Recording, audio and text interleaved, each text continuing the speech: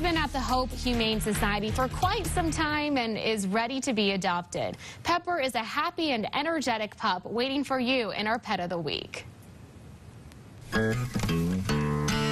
Pepper is one of our longer-term residents. He has been here since February 2nd. He is a Dachshund Terrier mix. He is about 3 years old. He's very rambunctious. He's a real goofy guy with tons of energy. Right now we're actually doing an adoption special for all of our long-term dogs, and they'll only be $20 for the adoption fee.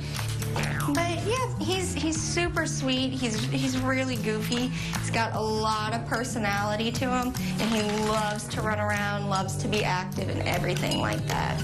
But he's a good guy. He needs to find a home.